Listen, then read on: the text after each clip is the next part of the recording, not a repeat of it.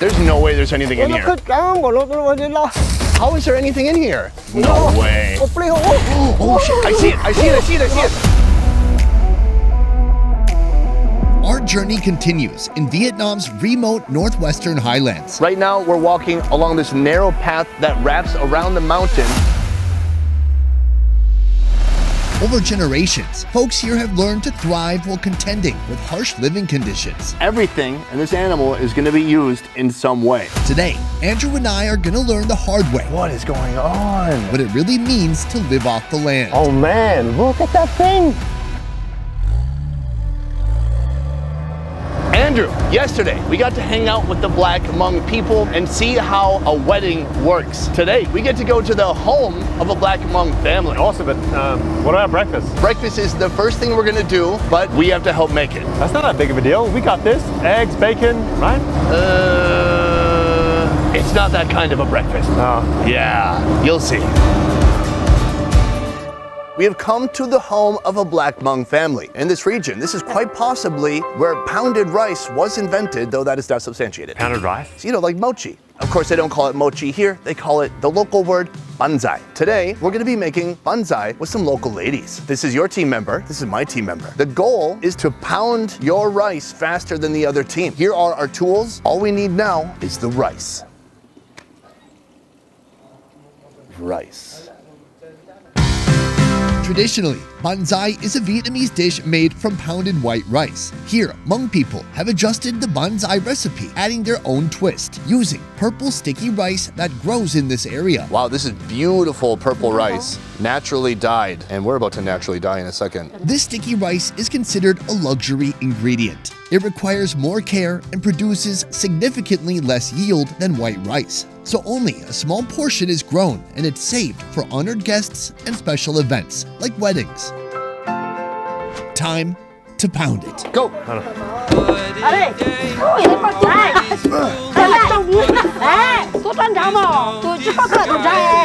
What? Yes, Sonny, come on, didn't you get that? There are 9 to 11 million Hmong people around the world. No mercy! This is one of the largest ethnic populations with no country of their own. Quick, take advantage! Take a lead! We're taking the lead! Here, they're known for their ornate dress, made from hemp. Oh, you're crushing us! Dyed in various colors depending on which sub-tribe they belong to. Oh no!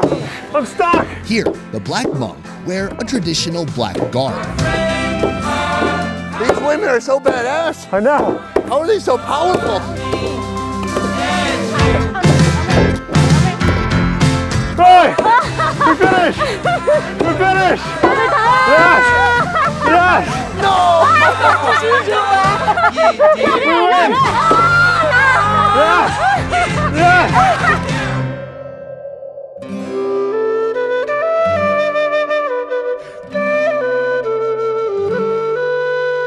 It seemed like the pounding was the hardest part, but now we have this unwieldy, super sticky glob of rice. This giant, magnificent glob will be portioned into smaller, more manageable globs. So she breaks off a piece, kind of rolling it in on itself like a big ball of mozzarella cheese. To prevent the pounded rice from sticking to their fingers, they coat their hands with hard-boiled egg yolks. She puts some egg yolk on this platter, and that's gonna stop it from sticking. Boom, one complete. The sticky rice is ready to eat just like this, but it can also be wrapped in a banana leaf and cooked by the fire. Ma'am, I was in such a hurry to pound that rice that I didn't get your name. What's your name? Me. Me. Miss Me is the head of this household. Like many other Hmong folks in her community, she and her family are farmers. Here, you've made a sticky rice dish. The name locally is banzai. Now, is that the Vietnamese name? Yeah, it's or Vietnamese. The, It's Vietnamese name. So what do you call it? Bám blọc. Bám blọc. Bám blọc. I'm bluff. Bám blọc. Bám blọc. Ba is cake, and blọc is sticky. Before we can bite into the sticky rice cake, it must be cut with a piece of string. Usually, we use the hemp string to cut it. The cake is paired with a traditional sauce, made from chillies roasted in ash. How do you say cheers? We say no ba. Napa. Napa. That's awesome. is like Hmong Tabasco. That's great. I love this texture. You know, I went to Japan, I made their version of pounded rice, and the texture is quite a bit different. The world's most commonly known pounded rice is probably mochi, found in Japan. But it turns out, pounded rice wasn't invented in Japan or in Vietnam. It originated in ancient China and was introduced to Japan through Southeast Asia. What I had there was much more liquidy, super sticky. It definitely wouldn't get solid and crackly like this. Strong, you know, like you gotta put a bit of effort to separate this stuff. You've also prepared it in a grilled style over here. Can we try this? Oh, it's a big piece. It's kind of hot still. And there's just this beautiful big crackly crust on here. All right, let's see. It has that toasted rice taste to it. Really delicious. I can't believe how different it is from the non-toasted version. If you've ever had like Rice Krispie cereal, that kind of toasted rice flavor, that's really captured here. Right. This is a lovely breakfast. I really enjoyed it. I love this hot sauce. What's going on here? It's jungle rats. Jungle rats. Jungle rats. Oh, they're jungle rats. And that is for, what is that for? For eating. Oh, for eating. If your family are very poor, you don't have enough cornmeal, you don't have enough food to feed the chicken or pig, this is the only one you found without money. The Hmong are survivors. Folks who were persecuted in China generations ago, so they moved. They packed up their lives and journeyed to lands most would consider untraversable and unlivable. But folks here adapted. They carved rice paddies out of mountainsides and truly lived off the land. The men, when they got day off, they will go to the jungle and try to catch them. Living out here means being resilient and resourceful. Time to see if Andrew and I have what it takes. Andrew, I didn't tell you yet, but today we're actually going to be helping them procure some different food items for the meal we're going to be having tonight. What can Andrew do? What about catch the eel on the rice field? He seems like he's a good fisherman. All right. But What's going on here? I know, just last time you didn't catch any fish. Guys, I'm pretty disappointed. Nothing, absolutely nothing. Right, Moo, we're catching an eel, okay? Yeah. A rice field eel. Yes. 100%. Yes. Promise me. Yes. Okay guys, we've now come down from the house up there to the rice fields of Tule. I'm with my partner Ha. Together, we have smashed Sunny's team once and we're gonna smash him again. Unfortunately, I don't see any fishing rods or anything. I just have this traffic cone looking instrument. Speculate a little bit, like this? No! No? No! Maybe. While Andrew is off fishing, the men and I are heading to the mountainside to hunt down a mysterious jungle creature. Hopefully, we'll have something to bring back for dinner. And right now, she's digging a hole through the side of this dam wall. I think what's gonna happen is we're literally just gonna drain this whole rice field and plug our minnow traps into the hole so that any eels that are in here have two options. They either arrive in our minnow traps and get eaten, or they get stranded in the now dry rice field. If there are any eels in this rice field, I don't see how they get away with this. They've gotta be caught, right?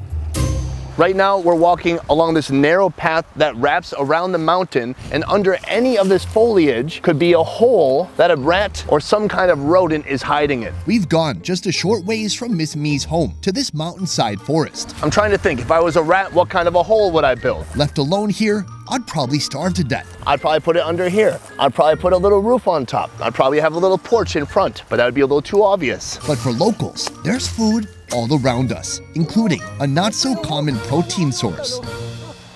Oh, I think he found something over there.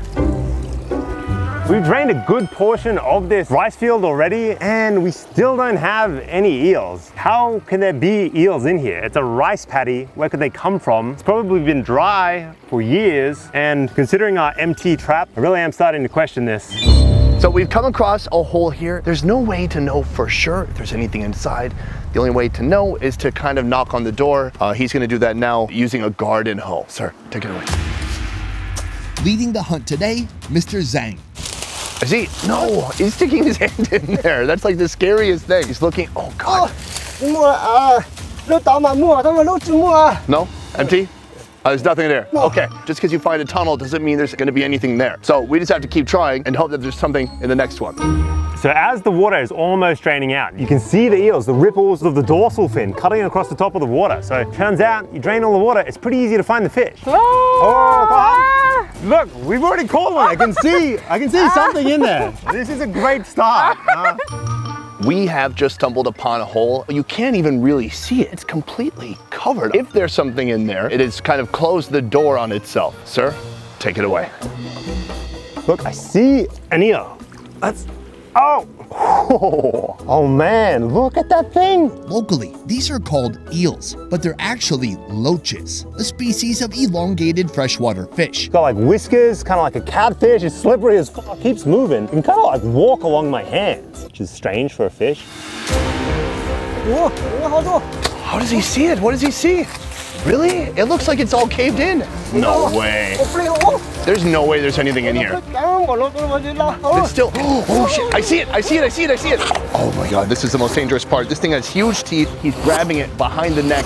Oh no, it's freaking huge. What? No way. I can't believe he just did this. I thought there was no chance of there being anything in there, but he just really expertly pulled him out of that hole. I mean, look at these teeth. One bite from this rat and it's gonna rip a quarter of your finger off. From here, I think we're gonna head back to the house and, well, you guys know what comes next. Andrew, we've just come back from our hunt, my friend. Yes. The results? Oh, look at that sunny side. That's a lot. Can I tell you? I also got something. Can you hear it? It sounds like a wolverine. Andrew, feast your eyes on this. What the hell, man? It is pissed. This isn't just any mega-sized rat species. It's called a bamboo rat, a rodent found throughout Southeast Asia that feeds on bamboo. You caught this? I basically caught this. What do you mean you basically caught this? I went out there with the local guy. All right, walk me through this. What exactly did you contribute to this? God, what did I contribute? I shed a healthy amount of doubt on the situation. There's no way there's anything in here. I described the situation as it was happening in detail. Oh, it's sticking his head out right now. Is he gonna come at us? So basically nothing. I didn't really do anything. No. Damn it. For now, we're bringing this angry little guy to dinner.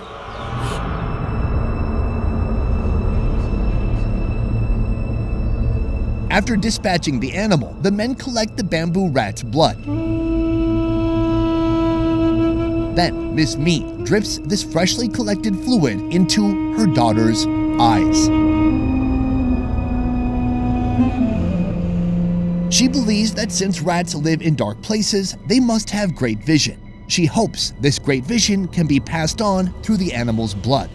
It's impossible to know if this is a tradition among people in this region, people on this side of the mountain, or just people in this household, but it doesn't seem to be a widespread practice.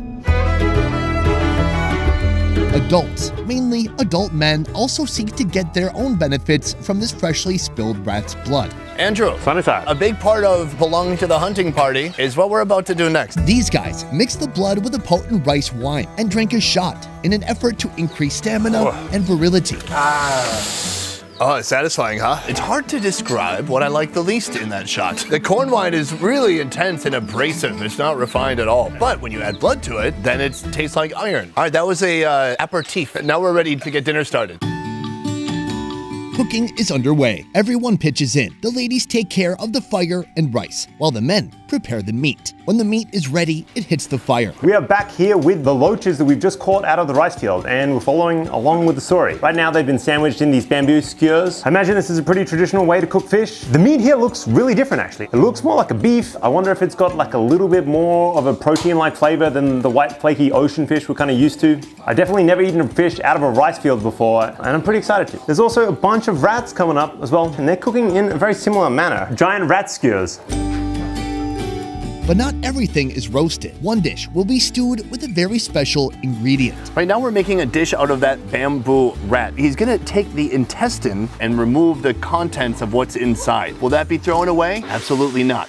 Everything in this animal is gonna be used in some way. Yesterday, Andrew and I went to a wedding where we saw them cook kind of an gastric acid soup out of the beef intestine. Here, he's doing a similar preparation, but with rat intestines. I can see there's kind of a pattern of really, one, using every single part of the animal, but two, appreciating these really deeply bitter, acidic flavors. Let's try it out. Folks, Yes. Thank you so much for having us here. It's an honor to be joining you for dinner right now. Let's take a quick tour around the table. We've got jungle rat. Here we have the eel gastric acid soup. And then this looks like a yummy dessert we have in the US. What is that actually? This is the snake. Snake? Yes. For these snake cakes, snake meat is minced, shaped, and fried until it turns a desirable shade of golden brown. When's the last time you had a snake? She had never eaten her whole life. Oh, really? When is the last time you had snake? He very scared of snake. Has anyone eaten snake here? He eat a lot. Oh, all right, the hunter. All right. So when is the last time? Like 1 year ago. This is what's interesting about a video like this, is everyone will look at everything here and assume this is what they eat all the time. Every day. Not true. 2 people here never have even had the snake ever. One guy eats it often, the last time a year ago. So stop your assumptions, internet. All right, should we try it out? Cheers. Cheers. I'll tell you, they just put some herbs in there, some seasoning. It's nice and fried. It is nearly impossible to eat. It is just so full of tiny, hard bones. But the taste is good. Of everything here, what's your favorite? He like the jungle rat. Oh, the jungle rat? That's all I need, Andrew. Yeah. So let's try it out. Grab one. Do we eat the bones on this guy too? Yeah. Shut the fuck up. Is she serious? Is she fucking with us? She's ripping the head off right now. She's putting it in her mouth. Oh my lord. It's very crunchy. Very good. All right, people at home, they know now. No. We gotta eat it. We're about being open-minded. I'm open-minded. She tried it. We don't need to all try it. What is wrong with you? That's the point of this show. All right, yeah, fine. Okay, good. Yes. So we twist the head off until the neck gives out. Try it out. I gotta say, that's not bad. Wonderful smoky flavor coming from the way they cook it. I can't believe how juicy it is on the inside. It's really quite tender and soft. I think I got a brain in there. It tastes brainy. Yeah, brain in it. Rats are smart, you know that? Oh. This one tastes really smart. Andrew, I think we should try the fish that you so bravely caught. That's a great idea. Grilled rice field loaches. Start with garlic, chilies, and lemongrass, all finely chopped. Then pepper, salt, and MSG.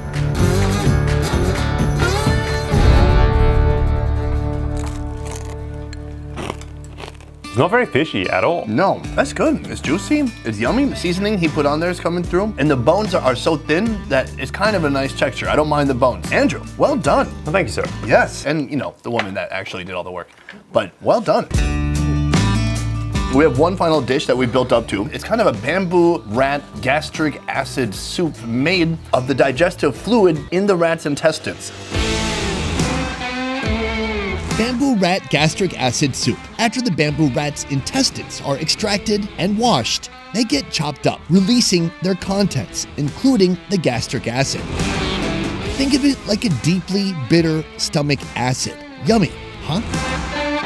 Mix that with chopped ginger and chilies and add it to a pot. Wait until it cooks through. Add water and chopped lime leaves. Cheers. Oh, that's interesting. They have put so many herbs in there. Got like a little bit of that livery taste, but other than that, it's really that leaf that shines through. Yeah, there's a little bit of the biliness, but it's behind all these other spices. They've mixed it with so many other intense flavors that the bile's having a hard time shining through. Yeah. This one was scary to me. When you're looking at the rat, when you're looking at the preparation and the intestine, it's like, oh my gosh, what have I gotten into? What are we doing? Right. But I can see they don't look at it as being a lot different from any other creature, and they definitely use everything. I gotta say, it's very amazing for me to see how resourceful everyone is here and how much you're able to do with what you have. And it seems like the way you live is very sustainable, growing your own food, raising your own animals. What kind of stuff do you still have to buy with money? More things she need to buy is salt or oil. If she have a bit more money, she might buy meat. That's it? Yes. I'm curious, if you had unlimited resources, what is one thing you might want to buy? She would love to buy a machine to plow the rice field. If you have the machine, you don't lose whole years to take it after the water buffalo just to plow the rice field.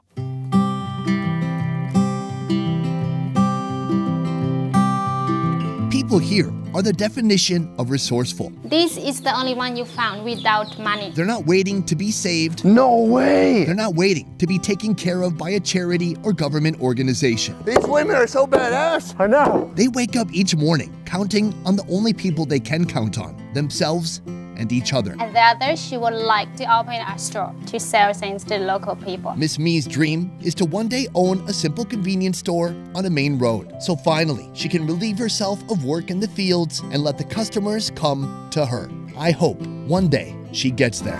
Goodbye love, goodbye sin. I don't need that voice within anymore. We've seen that living off the land is not for the weak. But next time, learning to live off the water becomes a bit of a problem. What we need to do is use your mouth to cook it.